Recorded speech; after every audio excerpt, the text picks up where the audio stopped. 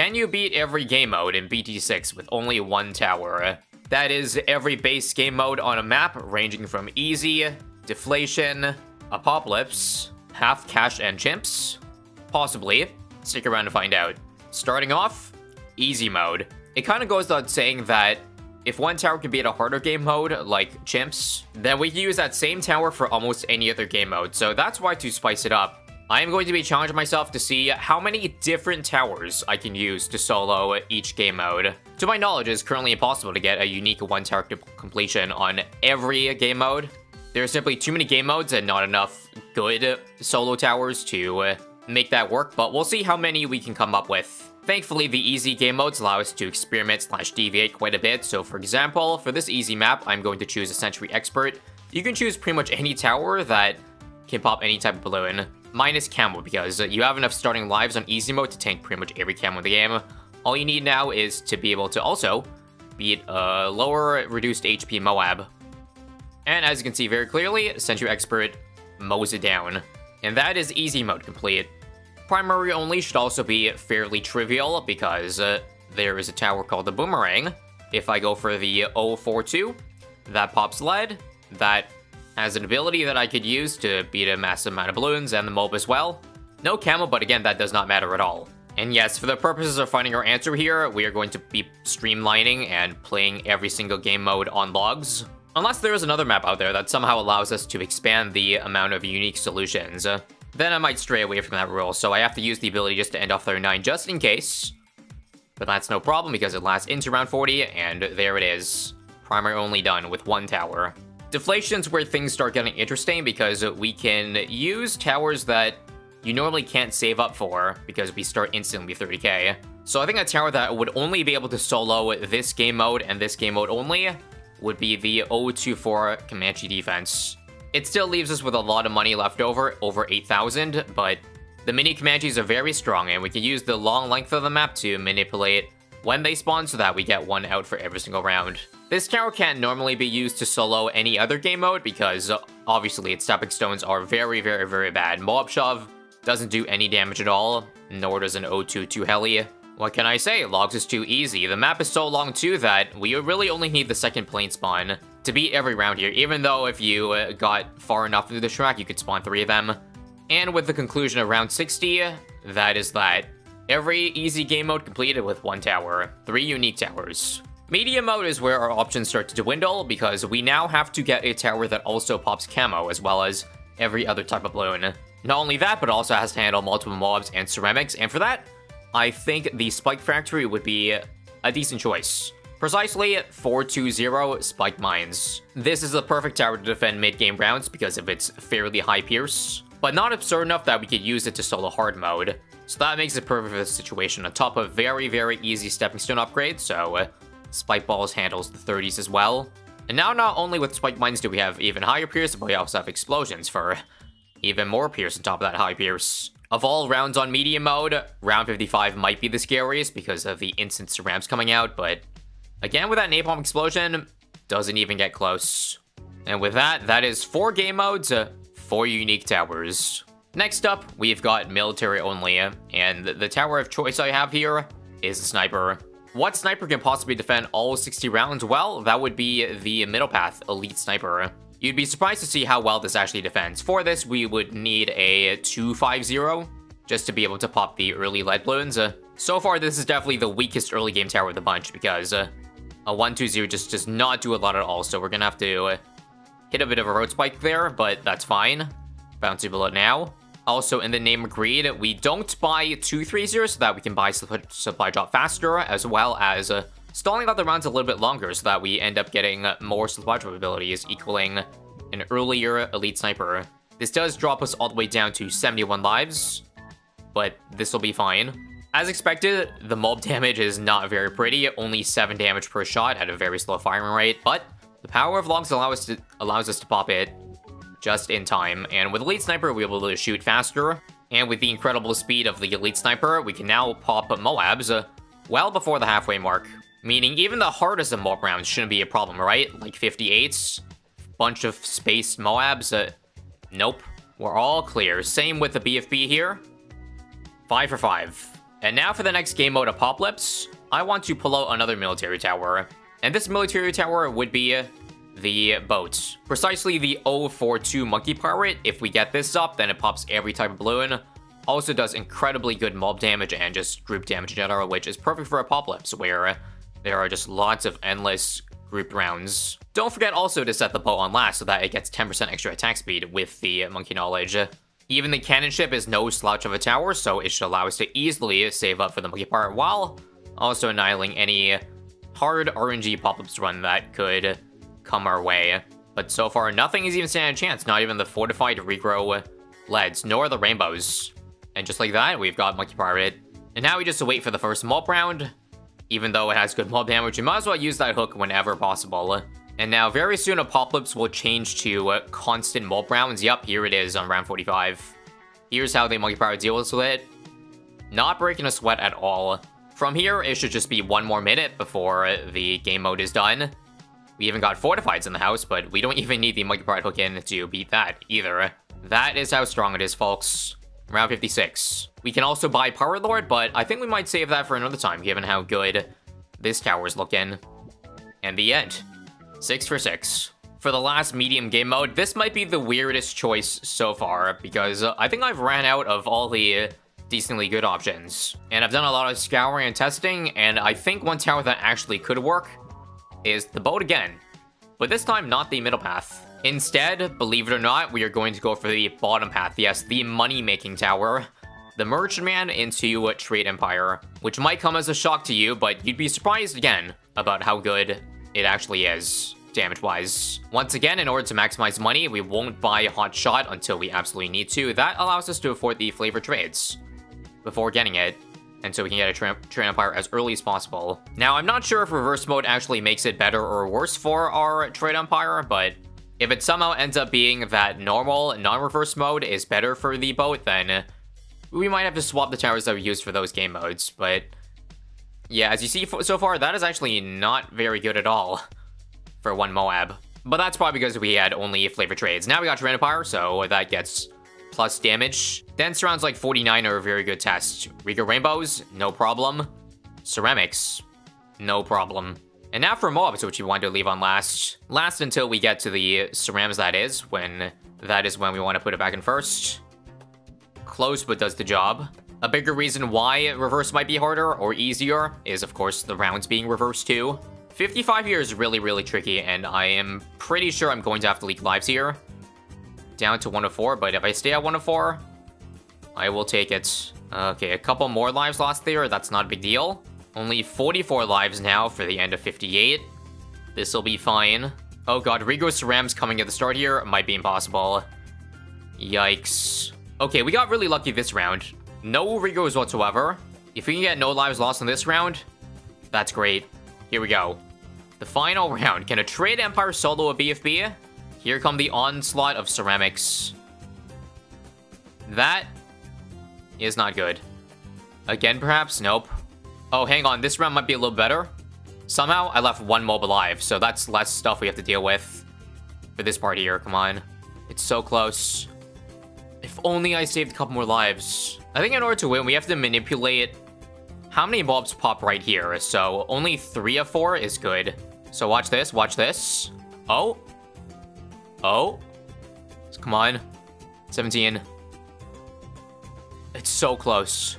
I think at this point, the best course of action after a billion retries is simply to restart and just maximize life saving on all the rounds I lost lives on.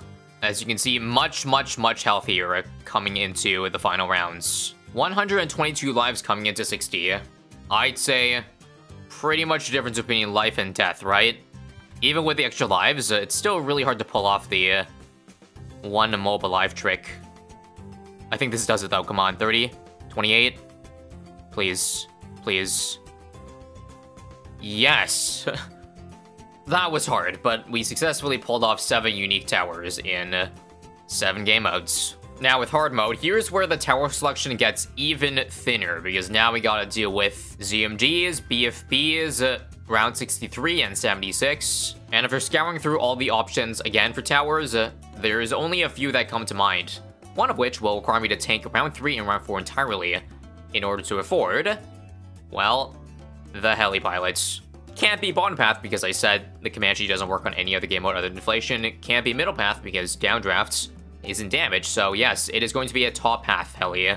The only way the solar tower can work is if Razor rotors can save up $20,000 for the Apache, and I believe it is possible. Razor rotors got several buffs in recent updates that made it a lot stronger. Still not a great upgrade by any means, but it probably isn't completely useless anymore, at least for the purposes of this challenge here. So with the Razor rotors, we would need to defend approximately 47 rounds in order to afford the Apache.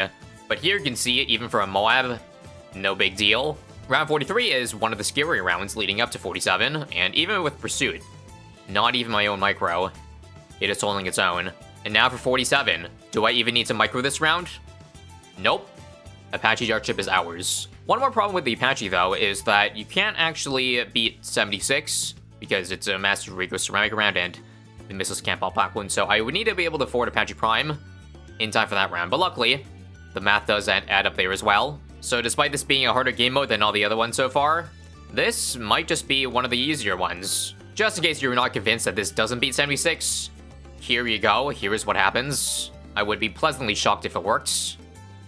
Actually, I swear it was always to my knowledge that Apache Dart Ship would die to 76, but maybe the Razor Rotor buff was enough to make the difference, turn the tides over. In that case, if we can actually beat hard mode with only Apache Dart Ship, we can save a Prime for another map. All we gotta do now is not create a refarm on round 79, but if it doesn't create a refarm in 76, I don't think it would this round either, right? Especially not with Pursuit. Not only can Apache beat all 80 rounds, but it doesn't require any micro whatsoever. Well, color me shocked, because that is mighty impressive. Unfortunately, Magic Monkey's only mode is the mode where we have to start using heroes, because there are no good Magic Monkeys that I can solo with, because all of them have some sort of weakness, with a Wizard being purple, Ninja being lead, Druid being camo, and Alchemist too, and Super Monkey just simply being unaffordable. To fit the theme of Magic Monkeys only, we're also going to do Corvus, which is pretty much guaranteed to solo on its own if you've seen anything about how good Corvus is. Corvus is so good that we don't even have to optimize very well, because this is a terrible placement. We're not even nourishing properly. He does just require a little bit of help, however, in the form of using Vision for any camo rounds, and of course using Spear for any leads on top of Soul Harvest. Remind me once again to take a nice long break from Corvus after this, because even though it's only 80 rounds, it's still a hell of a lot of micro that I gotta do every single round here. Bit of a sloppy run, as you can see by the not full lives, but does the job. And then this round, just do this and this, and we are good. And at long last, we have reached the end. Magic Monkeys only, complete with one tower only. The next game mode, double HP mode, should give us a little bit of a reprieve, because we're not going to use a hero. I think we could get away with the heli pilot again, and this time upgrade to the Apache Prime, because now with double HP Moabs, that's the only way we're going to be able to tackle them. That, and of course, we already used the Apache Dart Ship. The only question is, can we beat a double HP mode with only the Razor Rotors? The answer is yes, and by quite a good amount. So there's Apache Dart Ship, and mark this as pretty much a freebie. The F-mobs do be making me sweat, though. Getting to the last bend. Perhaps this isn't the freest save up to Apache Prime than I thought. That's how you know it's serious business when we have to pull the heli micro. So now we're gonna have to target solely the F-mobs, and then we can deal with the normal mobs later. Something like that is good. And that'll do, that'll do. Luckily, that is the only round that is a problem, because we can afford Apache Prime right now, and the rest of the game is easy. Make that another mode with a unique tower beaten. And now this is arguably the hardest game mode to solo with, half cash. Is this mode even possible with a single tower? Well, here's what I found. First off, the cheapest hero. We have still yet to use Sada, but unfortunately, even on half cash, we cannot afford her by tanking all the balloons here, because we will lose on round 5, just $50 shy of getting Sada down. But now let me go back to what I said at the very start, in that maybe there's a map that I need to pull an exception for that's not logs that could actually work, because there is a Scrapyard Crusher that can actually pop balloons, and thus, I think it allows us to tank round 5 entirely. So if we wait for the Crusher here, we should end up with enough lives to drop Sada down. But even if you drop Sada down, does this even work? Because obviously, Scrapyard is a much tougher map than Log, especially with Sada on this spot. This is the spot that I think she's best in. And after playing it through with Sada, here's the conclusion. I don't think it's possible. Even though you're given a good amount of cash to spend with Sada, she just isn't strong enough on this map and not a high enough level to have the Pierce. We can see this very simply on round 79, for example, where at that point, with the half cash, you would only be able to get up to level 16 Sada, but you see just how weak she is at defending Rigger Rainbows, that she can't possibly keep up, and she can't possibly get enough abilities to get enough sword charges to beat all the Rigger Rainbows this round. So that is, unfortunately, not a viable option for us either. And that brings us back to the boat, to where I think the Harbor Lord could do it. You saw how good it is in Apocalypse, so there is a chance that we can somehow scrounge up the $58,000 for it. That does, unfortunately, require us to beat some very, very, very nasty rounds. However, the hardest of which is going to come in right now, in fact. Round 63. We have full lives coming into it.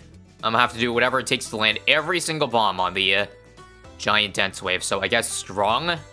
And then last for, again, attack speed. Back to first. The biggest problem is that they're so dense that there's so many extra black balloons left over. So we're going to have to lose 20 lives on wave 1. Not a good start.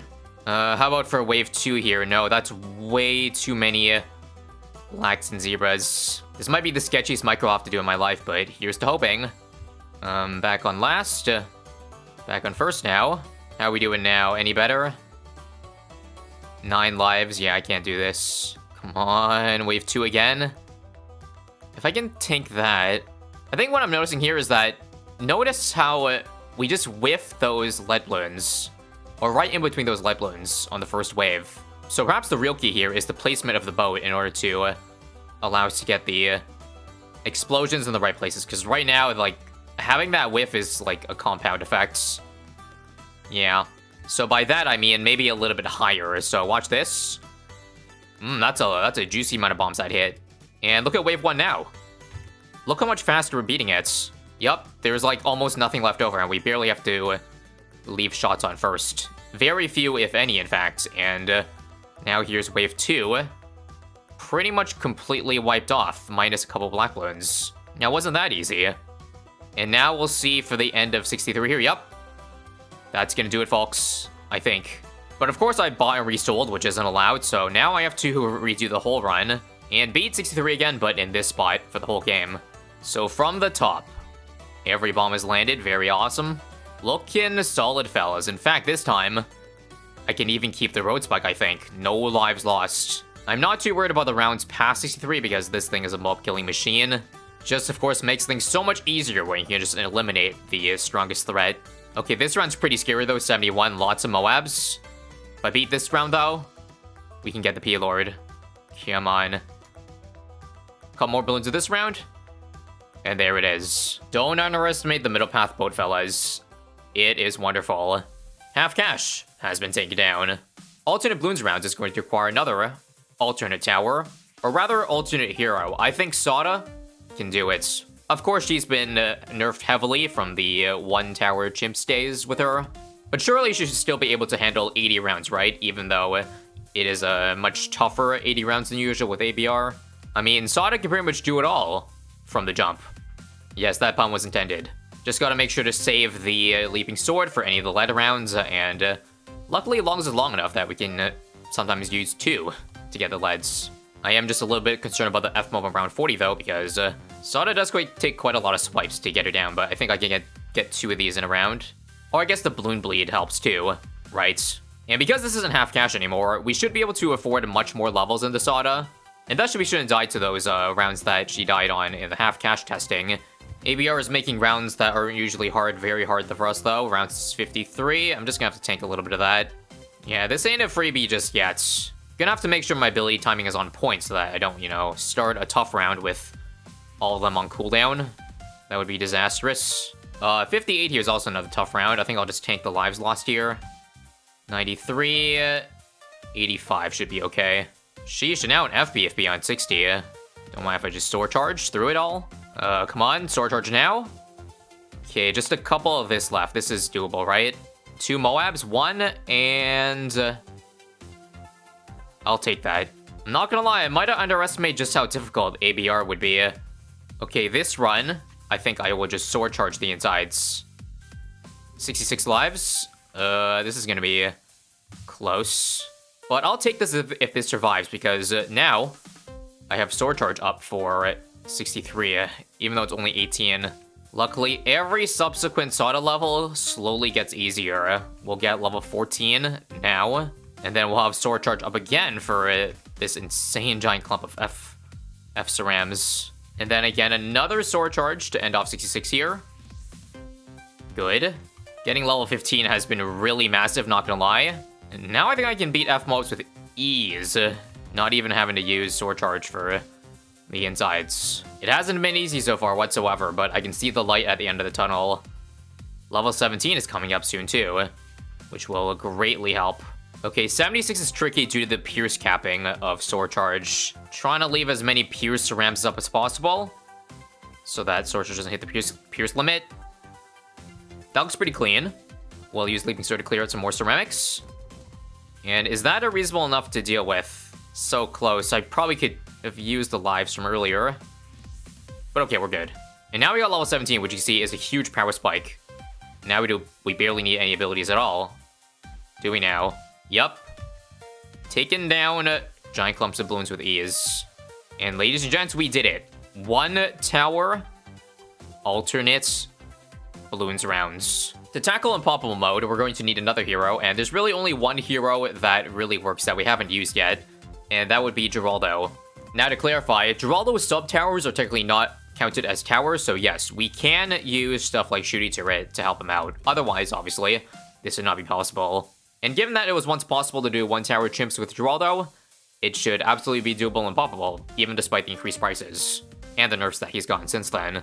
Okay, there's just one more problem, and a pretty big problem. Lead balloons. And I can't get Bottle of Jerry's Fire, nor can I get the NFT on an early round because the pop-up prices are insane. So I can never actually afford the Quincy action figure.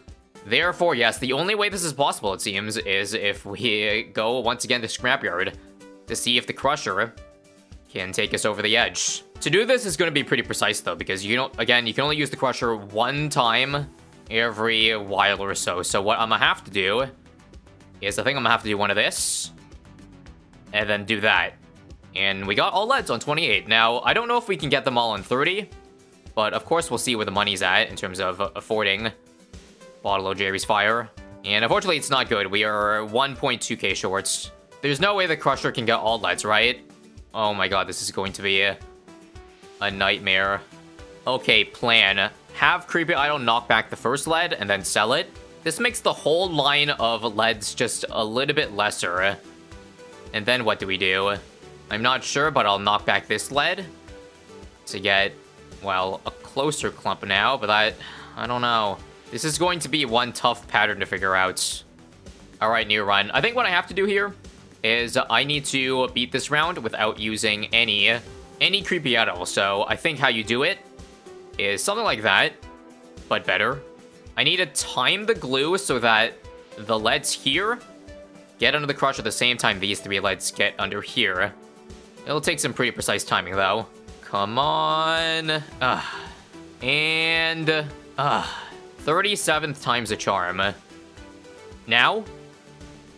I think we got it. Nice. Okay. Now we gotta work with this glue here, however, for round 30, although I think it's fine. So what I have to do this round is, I have to glue the backside leads. I need to time it in a way so that these get under the Crush at the same time these do. And did I do it right?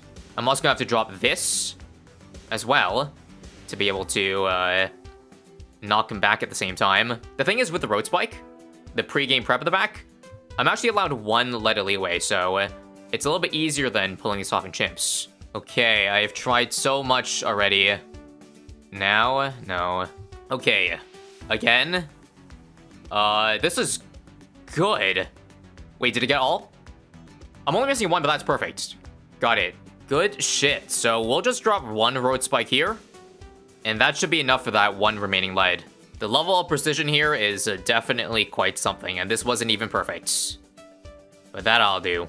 But again, guys, this does not mean it's a free win for the rest of the game, because due to Geraldo's nerfs, I don't know if 100 rounds is still possible, but it is, once again, with monkey knowledge, full monkey knowledge, which does lead me to believe there is a chance. And now, great news, we can afford Jerry's hot sauce, so don't mind if I just do. I'm holding out hope in case it is actually possible to drop down Geraldo's NFT, and I think it actually is. We're starting to catch up money-wise. I think I can actually afford it on round 45, yes. Perfect.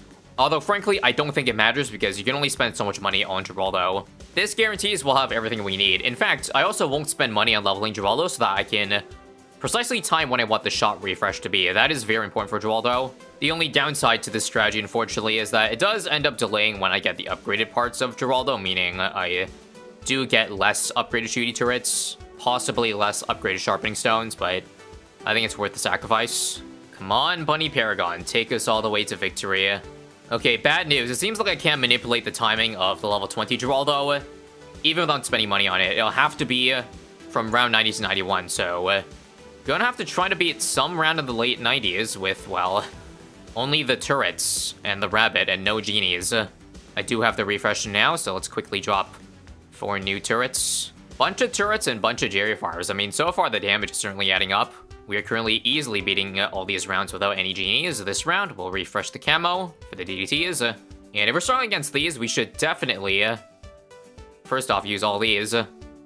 And glue. That was close. Ideally, I don't want to drop a genie already for this round, so what I'll do is I'll pickle so that the Jerry Fire is stronger and more potent. And of course, also make sure to glue so that DTs get a little slower. I think Esmail also does camo damage now, but they did nerf the duration, so I don't know how well that does. We'll drop 1 totem, and that actually is so close to working. I think with just a little bit more optimization is possible. Alright, here's what we'll do. Let's glue now, and then let's wait for as many DTs as possible before using the Maelstrom. I guess in the center, like, here's better. Here's much better. Use all 3 now. Come on. Drop glue over here. And, yeah, there's only, like, 5 DTs left, but they're full speed, and I don't have glue. If only I didn't use glue on 93. This really sucks. It's so close to working, though. Okay, let me try the follow-away. 1 glue here, and then I'll do another glue. Why not? Sure, up here. And then 1 Maelstrom now. Another Maelstrom now.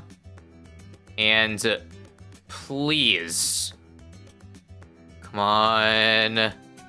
There's only 2 left. 1 left. This is the best so far. Yes. That's huge, because now I have at least 1 genie for 896. 1 genie for the end of the game. And I guess if the Bloons not DDTs, what am I to worry about? We are shredding through. Shredding through 96 without a sweat. And this means 97 will also be a breeze. 98, I might as well just drop a genie right now. It's a shame I still have Jar Pickles, but I need it for 95. Because right now my genie is doing a little bit reduced damage because of that Jar Pickle. Not a problem though, because that extra 50,000 damage is going to help immensely. And that'll be an easy 98. 2 genies now for 99, which should also be easy. No need for any glue.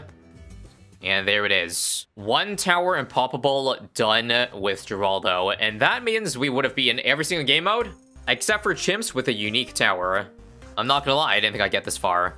And now for Chimps mode, which I hate to break it to you, but if you thought it was beatable with normal starting cash, then unfortunately that is not the case. The only way this is currently doable is in 1 tower co-op Chimps, where a month ago I already did a run with this on Corvus, and it was very, very, very painful. Check it out in full if you wish. I will just show you the ending of the run and tell you that it is indeed possible if you up the starting cash. So if we count that, then this is the final list. To answer the question, yes, you can beat every game mode with 1 tower. No bar selling, and we were oh so close to having a unique completion for every single game mode, but we fell just 1 game mode short. Hope you enjoyed, because overall, all of these runs combined took a very long time to finish. Once again, click here if you want to see the full 1 tower co-op Chimps run.